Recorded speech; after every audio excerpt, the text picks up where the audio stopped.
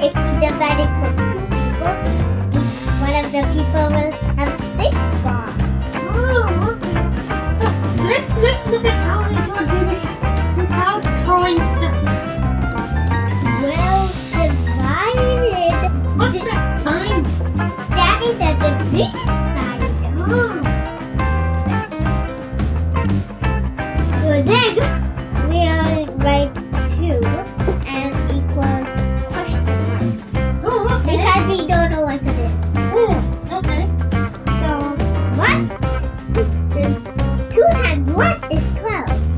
2 So times 1 is 12. 2 times 6 is 12. yes.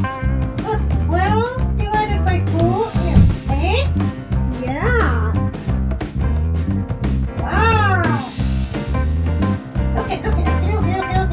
So let's try this one. How about we do 24 divided by 8? 24. Do that. Okay, that's same way. So now let's do this. 24 divided by 8. 24 divided by 8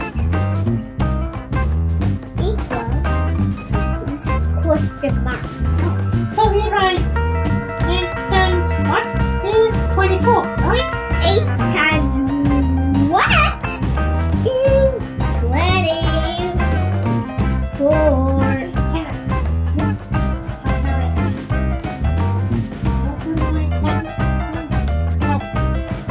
So it'll be 3.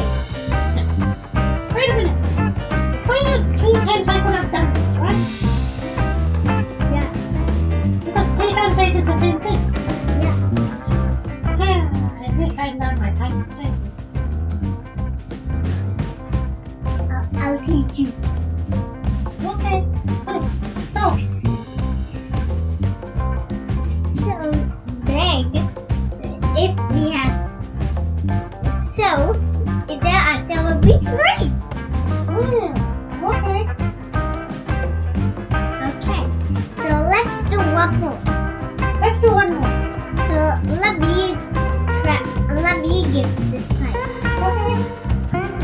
48 divided by 6. 6. Yeah. I knew you were at 6. How are you? I have no idea. Then we are going to do 6 multiplied what equal 48. You know? You don't know?